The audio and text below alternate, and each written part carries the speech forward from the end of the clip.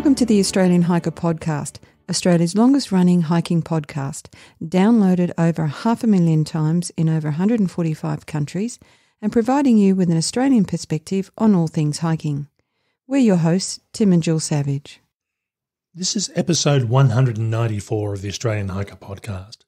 And in this week's episode, we do a final wrap-up of my recent Tasmanian Trail trip. Before we get into today's episode, if you'd like to help support Australian Hiker and this podcast, there are a couple of ways that you can help us out. Firstly, by subscribing on your podcast host of choice so that each episode is available as soon as it's published. And if you have the opportunity, leave us a 5-star review. Another way to support us is go to the Australian Hiker website at www.australianhiker.com.au and click on the Support Us page and buy us a coffee. You can do a one-off donation or become a monthly supporter. All donations are greatly appreciated and help us to continue producing this podcast and blog. Now let's get on to today's episode.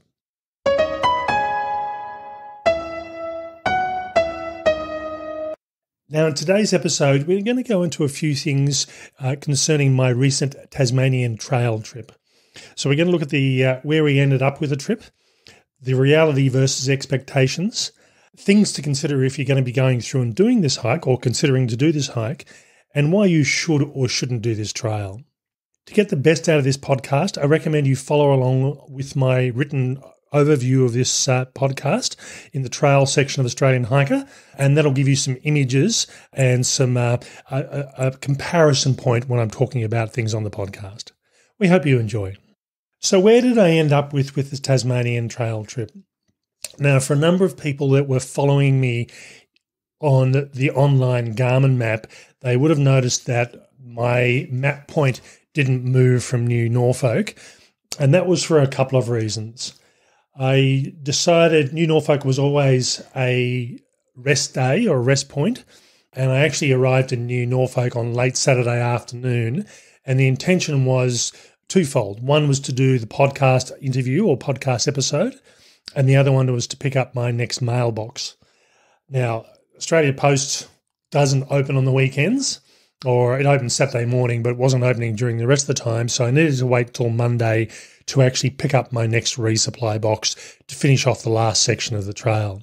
One thing that I had been paying close attention to over the period that I was in Tasmania was the situation with COVID in New South Wales, and I didn't have a lot of time to spend trawling the internet, but I was certainly aware of what was going on and talking to Jill on a regular basis to find out what was happening. And when I got into New Norfolk, into the hotel, it was an opportunity to dry some of my gear off, do a bit of cleaning, have a bit of a rest, and apart from doing the podcast, also to see what was going on in the mainland. And at that stage, it was becoming very apparent that the situation in New South Wales was progressively getting worse and worse, not better like everyone had hoped it would do. And given that Canberra is sitting in the middle of New South Wales, there was a concern that at some point we would go into a lockdown. And traditionally, when we do go into a lockdown in Canberra, it's hard and fast. Yeah, and it's an interesting one because we are in the middle of New South Wales, but we also have a lot of our workforce that lives just over the border in New South Wales. So it's quite a porous border, and as you were saying, Tim, the situation was evolving. I think that's probably the best we can say. Now, that was one concern. I mean, being in Tasmania wouldn't really have worried me too much about, if ACT had have gone into lockdown. But my concern was that there had been a case come into Tasmania on one of the flights, and given what was going on in the mainland, all I could see was that potentially Tasmania was also going to go into lockdown, and that I would have been in lockdown in a hotel somewhere in a state that wasn't my home state for a couple of weeks. Well, at least potentially. And certainly the way the Delta variant was spreading, that was entirely possible. If Tasmania didn't go into lockdown, which is currently the situation, my other main concern was that the flights were going to be cancelled. And again, I would have no way of getting back home. So over a period of a couple of days, in fact, Saturday afternoon, Sunday and early Monday, I had discussions with Jill and I had a thought about what was going on. And Monday morning, it was decision time. And I decided, well, I can either continue on 5 or 6 days to finish off the end of the trip, or I could head back home. I think I said, I think it's time. Yeah. And so I ended up getting booking a flight on Monday, flying back to Canberra on Tuesday, and then Canberra went into lockdown on Thursday afternoon. So I think, while I could have potentially still continued the trip, and it was all a bit hypothetical, I suppose. I mean, everything may well have been perfectly fine, but it was just a bit too hard to make that guarantee. And I did have a hard point where I had to return to work. It wasn't an option that I could add another week or two just because I was in Tasmania and couldn't get back home. I really had to be at work by a certain time. Well, the other factor was that with the distance that you had left, you were still going to have to spend a fair amount of time off trail, walking along the roads and not actually following the trail because of the rain that had been through and the swollen rivers. Yeah, and that was a consideration. I think one of my reasons for doing this trip was that I wanted to do a safe state, for want of a better term, and Tasmania was certainly that. I was originally planning on doing the Hyson Trail, and the Hyson Trail, up until the day I was due to start, I couldn't actually get into South Australia. And then on that day, they opened it back up and the ability was to actually do the trip. But by that stage, there wasn't enough notice. I'd already had to make up my mind what I was doing, and I'd committed to Tasmania. Now, this sort of leads us into the reality versus expectations. Doing the Tasmanian Trail in wintertime is not the best option. My main concern before I started was snow. And I'd been watching some of their webcams, particularly based around the lakes on the Central Plateau, which is the high point of the trail. And I was finding that it was snow, and then the snow would disappear. A few days later, a bit more snow, then it would disappear. And I think the Monday before I actually flew down to Tasmania, I woke up on the Monday morning and there was a good 70 centimetres of snow on the ground. And then by the end of the day, it had all washed away with the rain. So snow certainly was an issue with a lot of the times of the year, but certainly during the winter months. And in talking to Tasmanian people, they tell me that August and September is really their main snow period. Which is great, wasn't it? So that was my expectation. The reality was the snow didn't impact on me at all. I potentially may have come across the snow on the last day of finishing this trip, but it wouldn't have had an impact. And my choice in wearing a lightweight boot and carrying snowshoes just in case wasn't actually necessary. But again, it's hindsight. You don't know that. You just don't know. And if it had been anything up to a metre in snow, certainly having a waterproof boot and having snowshoes would have been critical. The thing that I didn't probably put enough emphasis on was the amount of water that was around.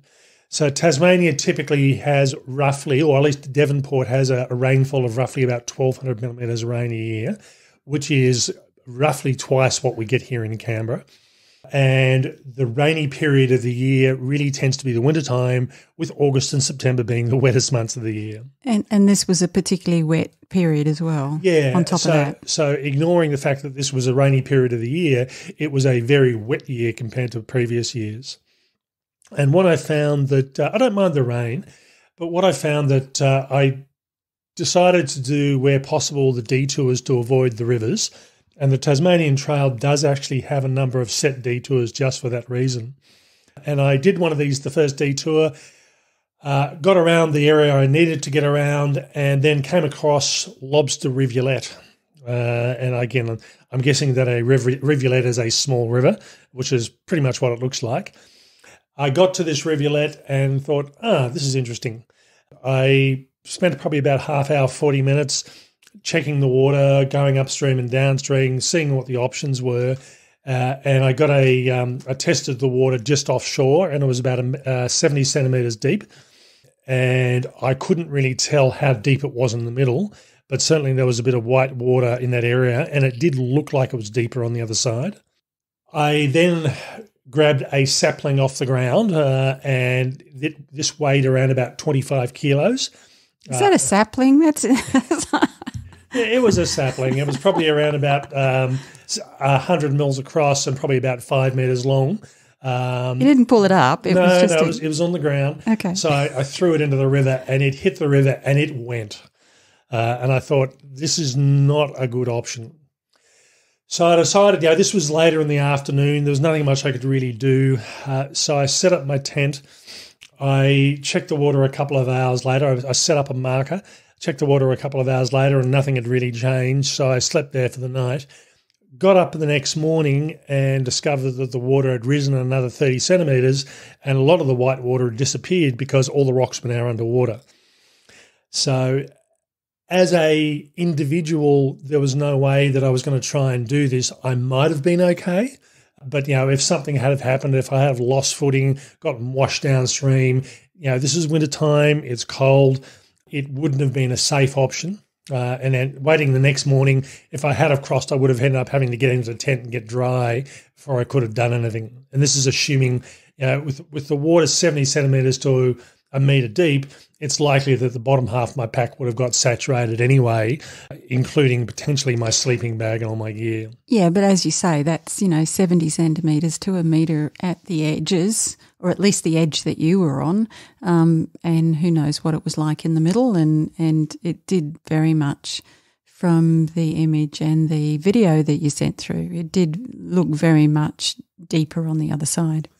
And from my perspective, I must admit, I looked at it and I'm thinking the video and the photo, which are in the written write-up, just didn't do it justice. You film it and you think this is not what it looks like, because certainly, well, if there's any consolation, there's a fellow I know who is pretty experienced army and has done a lot of these river crossings, and he took one look and he said, "Oh, you wouldn't want to do that." No, and particularly as a solo hiker, and this is the issue with being a solo hiker, you've got to assess risk a bit differently than if you're travelling in a group.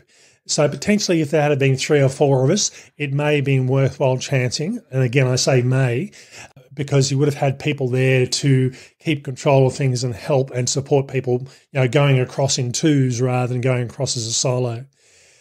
So that left me with turning around and backtracking half a day to where I turned off on the road to where it took me down to this rivulet. And then I ended up going into Deloraine, which was a trail that was about 7 kilometres off town, and spending a couple of days in Deloraine. Now, Deloraine was my first podcast night. So I got into Deloraine on the Tuesday, got myself sorted out, dried stuff, and did the podcast on the Wednesday before, again, deciding what my options were and what I was going to go through and do. And based on that river system and based on what I've seen of the other rivers, realistically, none of the other rivers I saw on this trip were crossable. They were probably worse than this one that stopped me in my tracks. So, it forced me to have a situation I'd already lost a day because of backtracking. I was travelling slower than I'd actually planned, and I'll explain why that was in a moment. And I found that I decided to skip ahead of the Central Plateau and restart the walk again at Ouse. Now, as a location, I was due to pick up a drop box. It seemed to go wandering. Jill had posted it. It was telling me it was going to take another 5 or 6 days to get there. So I needed to pick up the previous drop box, which I didn't have enough food to get to. So I had someone very kindly enough offer to give me a lift. We picked up that first drop box and I headed towards Ouse to start the walk again. And just about 10 minutes before we pulled into Ouse, I got a text message from Australia Post saying my box had turned up. So I actually went in, picked that one up and forwarded it on to New Norfolk to carry me through for the last part of the trip. So that was really where I ended up with this on that trip. So from a water perspective, That, I think, is probably the limiting factor. Beaten by the water. Beaten by the water, yeah. So I ended up doing a lot more road walking. So as I walked out of Ooze, the river that I was due to cross again was flooded, so there was no way that I was going to be trying to cross that. So I road walked and then connected back on the trail later on. So I ended up crossing the Derwent River on a single lane bridge and camped in a campsite that was off trail, and it was quite a good campsite actually. So again, I've got some photos on the website on that one on the write up before heading sort of connecting back up with the trail again. But I found that the issue with the water forced me into a lot more road walking than I would have liked. Now, there is road walking on this trail and not big sections, but there is sections of it. And the roads in Tasmania aren't the best for doing road walking.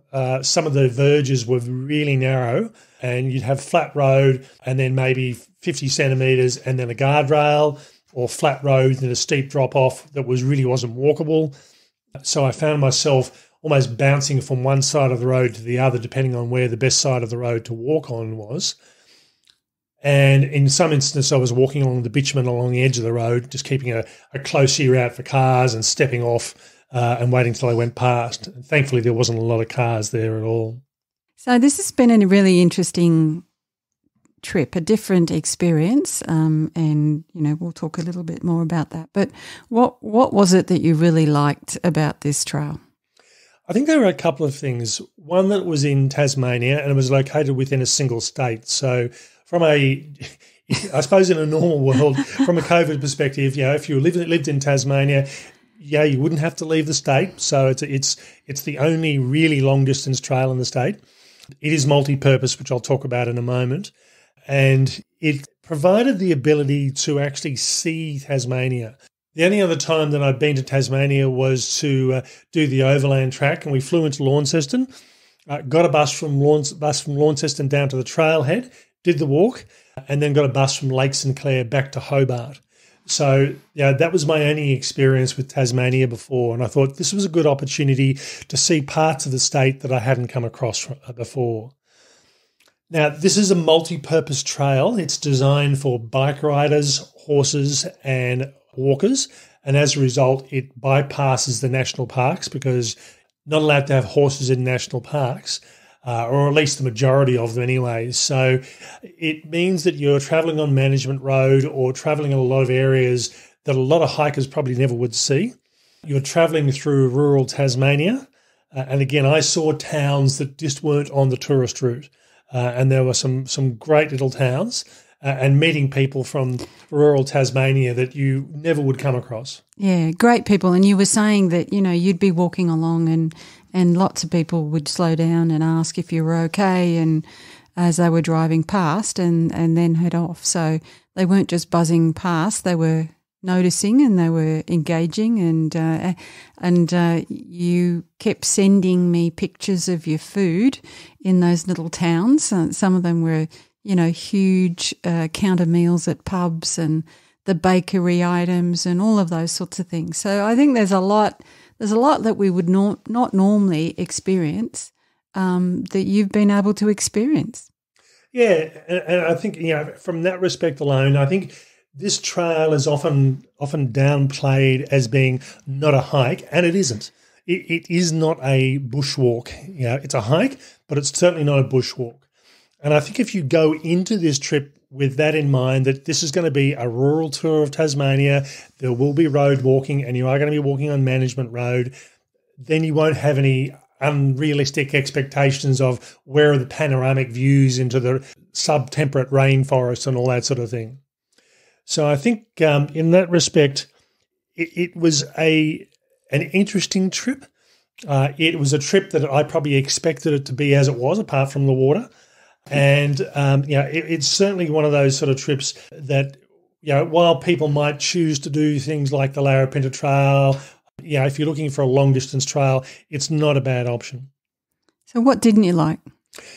The things that I didn't like probably were in relation to some of the narrow roads. As I said, some of the narrow roads in Tasmania aren't meant for pedestrians. There's just not. I'm used to New South Wales in a lot of cases where there's quite wide road verges. Western Australia is the same. Northern Territory, there are fairly wide verges off the road that you can get away from the traffic. So yeah, but the main thing about that was that you weren't supposed to be on those roads, though, were you? Well, no, I wasn't supposed to be on them as much. There was some section of road walking, but not as much. So in that respect, that was just a function of the environment. Mm-hmm. And it was either, well, I can't do the trip or cancel it, or I just keep on going and doing it in a different way. So I think in that respect, it was actually quite good. You were going to talk about your boots. Yeah, so I talked about that I wasn't moving as fast as I would have liked. So when I did the Bibbulmun track in 2018, I was averaging around about 31, 32 kilometres per day. And that's what I hadn't actually expected to do those sort of distances. I think I'd probably expected to do around about 26 kilometres a day, I think I worked out. But in all honesty, 20 kilometres is probably about as good as I got on this trip. I had one day where I did 22 kilometres, and partly that was the necessity to change my gear. So going from a heavy-duty trail runner, going from a pair of pants that's reasonably breathable to wearing I would say a mid-weight boot and wearing alpine pants just in case I had the need to travel through snow, that certainly did slow me down. So the boots weighed more than twice what my trail runners did. And typically the comparison is for each kilo on your feet, it's the equivalent of carrying 6 kilos in your pack. So I certainly was carrying an additional kilo, more than an additional kilo on my feet compared to what I was used to. And that was translating into a heavier load, which was partly slowing me down. And you were also carrying your snowshoes as well. Carrying snowshoes. Just in case. My pack weight fully loaded with water, snowshoes, and my main food was around about 21, 22 kilos, whereas normally I would have been maybe up to around about 17.5, 18 kilos. So those couple of things slowed me down. And if I'm honest, I'm a bit older than I was a few years ago, so I certainly wasn't travelling as fast as I could have been. And the time of the year, it's easy when the sun comes up at sort of 6 and sort of sets at 6. But in this situation here, it was relatively dark until probably 6:45, and it was getting dark certainly by 6 at the latest. So I was trying to find a campsite probably around about 4 o'clock so I could have dinner, get settled in before it did get dark. The other couple of things that I did enjoy about this, well, the other things I didn't enjoy about this hike was the roadkill. Now, coming from New South Wales, the average roadkill is the occasional kangaroo and lots of wombats, at least in my part of the world.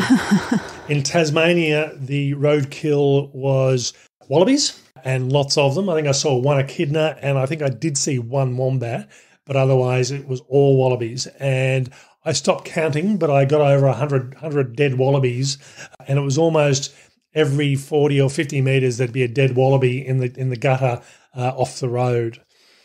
Now, while I'm talking about the gutter off the road, that was probably one of the best sources of water on the trail.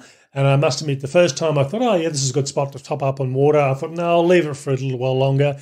Walked up the road 15 metres and there was a dead wallaby in the flow of the water just a bit further on. So while I do carry a filter, I'm never quite game when there's a dead animal in there to use a filter, because there's probably viruses and things that just aren't being filtered out.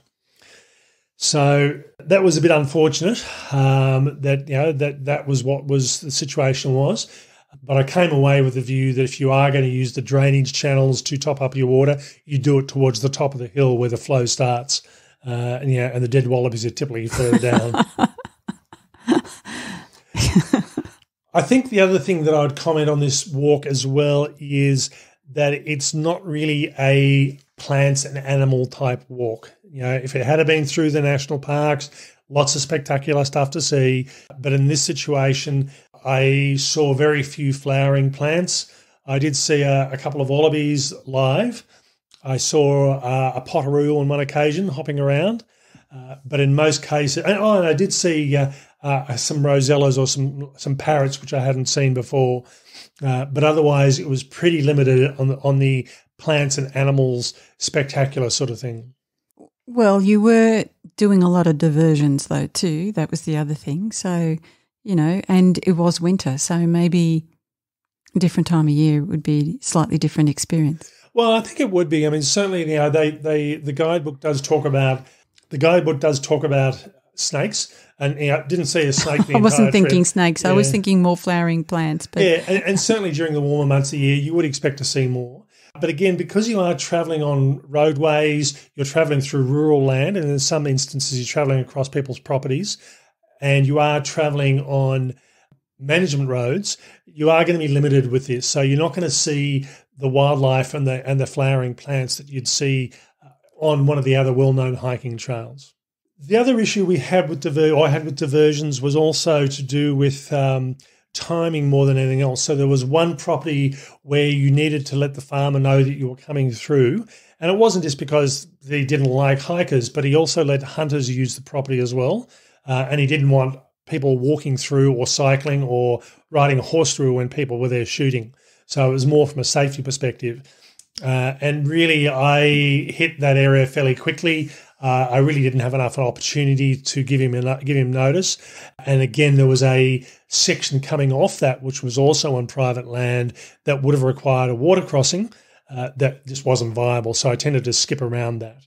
There are certainly sections of private land, but it's really a matter of whether the water within the creeks and the rivers will let you access them more so than anything else. Yeah, it's an interesting one, isn't it? I think one of the things that is probably the main theme of this is be adaptable and be flexible, and you have a plan, but be prepared to modify your plan depending on what's happening at the time. And I think certainly with this trip, it sort of just came across at some point. That's what I decided to do. I thought, well, okay, hitting a lobster rivulet and just not being able to cross it. It's like, well, do I then pull the pin on the whole hike, or do I just skip ahead to some point and continue walking? And it was more that as I said, I decided to skip the Central Plateau simply because I wasn't travelling as fast as I needed to be, and that would have left me a bit short on food for the next section. So I decided that skipping ahead of that and getting into the central area of Tasmania was a better choice, a better option. Now, in relation to things to consider if people want to go through and look at doing this as a walk, as I said, I'd just like to reconfirm here, this is not a bushwalk, and as long as you realise that, you won't have any false expectations. But it is worth doing. Yeah, I think it is worth doing. But I would also say choose your time of year. So while it is doable 12 months of the year, I would probably say look at doing the walk probably from around about mid-October through to about mid-April. And if you look at the rainfall for that area, pick the months where the water is low, the river crossing is going to be easy, you're going to be able to get across without too much problem. But then you also need to be thinking about hot weather and bushfires as well. Yeah, so I mean, they're saying that supposedly the hottest temperatures tend to be around about 23 degrees. Although I did have someone on social media said they started doing this trip and they got off trail because the temperatures got to 42. Now, not normal, but that's a potential if you try and do that sort of stuff in December, January. Yeah. So it's really a matter of picking the right time of the year. And I think, I suppose if you had a choice, I'd probably say March, April's probably not a bad time because any snow that was up in the high areas would have melted and run off.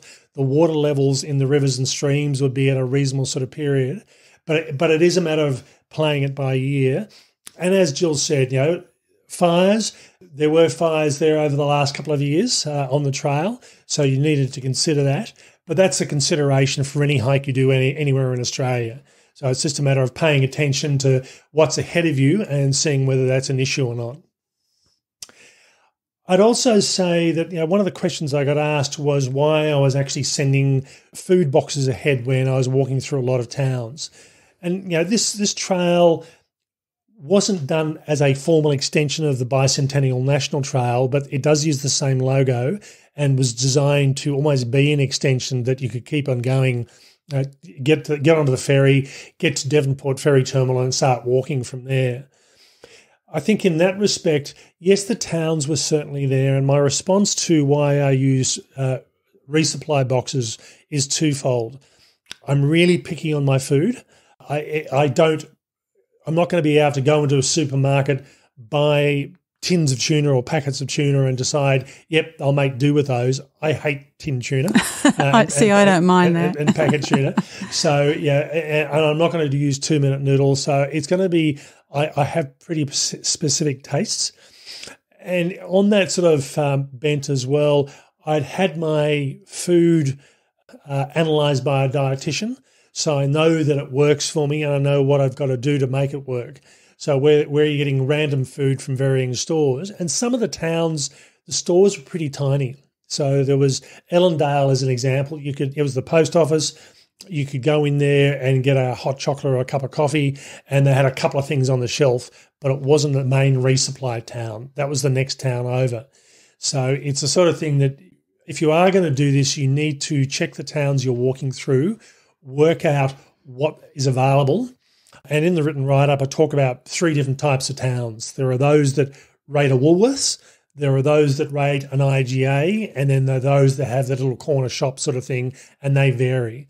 And the other thing is that, if you're on trail, you're not actually going. You went through more towns than you had planned to because you had to get off trail a couple of times. Yeah. So Deloraine was a lovely little town. It was 7 kilometres off trail, but probably one of my most favourite towns of the whole trip. And I think my other comment with food boxes as well is people traditionally, when they live in a state, will drive up, drop boxes of food at certain places and pick them up as they go through. But, if you're in Hobart, you drive the trail and drive back, there's probably about 700 or 800 kilometres worth of driving you do, whereas you put them in the posts with Australia Post, both of my resupply boxes that we sent forward actually turned up 2 days after they left Canberra. I think the entire postage bill for those 2 boxes was around about $125, but that was certainly much cheaper than driving a car up and back, and certainly saved a day's time in doing it. So, really the postal system is a very good opportunity to do these things. God, we rarely hear that, Tim. And I've actually, in the written write-up of this walk, I've put a link, and this podcast goes to air on Wednesday night. In 5 to 6 days' time, I'm going to release a dedicated article that talks in detail about food resupply and what the process is working with Australia Post. It's not as difficult as it would seem. It is a really simple process. And what was interesting was the ability to redirect as well. And, you did that a couple of times, I think. Yeah, and that, in all honesty, that surprised me. I'm a fan of one trail I'd like to do is the Pacific Crest Trail in the States. And they have things called bounce boxes where you post a box ahead and you're allowed to redirect it if you don't need it. So if you get to a town early, decide you don't need it, you can send it on at no extra charge. I did that the first time and I fully expected to have to pay for a redirection cost. And the person at the Australia Post shop said, no, that's fine. It hasn't been opened. We'll just send it to where you want it to go. I then got to New Norfolk, and this is when I decided to cancel the trip, and I redirected that box back home again. And again, it's the same box. I expected, so this box has gone from Canberra to Ooze to New Norfolk, back to Canberra again for the cost of one postage charge. And I was expecting to have to pay at least one of those times to go through and do that.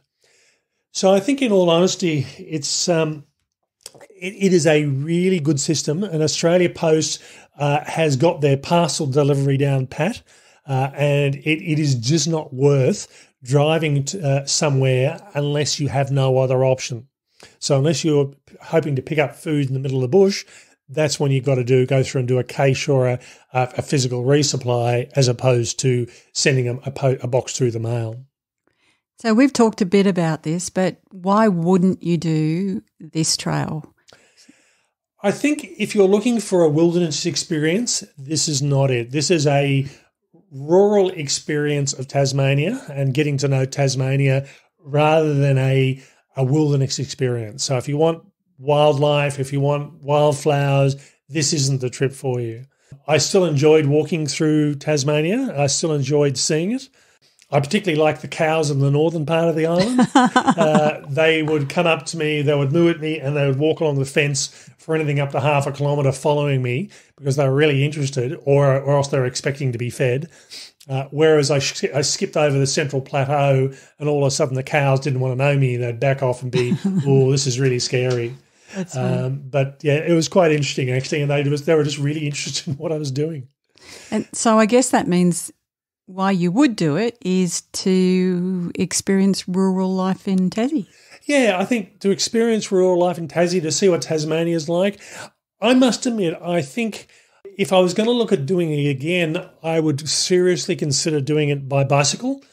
I think a lot of the campsites are sort of 32 kilometres plus apart, which is quite doable on a push bike, whereas walking can be a bit of a push. So I think this would be a really good option, doing it in summertime on a push bike. And again, picking up resupply boxes or potentially buying food as you're going. Yeah, good. So, yeah, all up, a trip that I was glad that I did. As I said, it's one of these sort of walks that a lot of people just don't realise is there. And if you're trying to do a walk, particularly during periods of COVID, and you happen to live in Tasmania, you don't have to leave home to do it.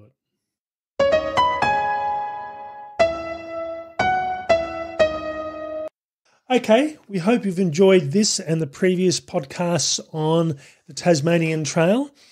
As I said, if you haven't already done so, go through and see the written write-up of the Tasmanian Trail, and the link will be on the podcast page. And that way you can see all the images and the links to the Tasmanian Trail itself. Okay, we hope you've enjoyed. That's all for me. Bye for now. And bye from me.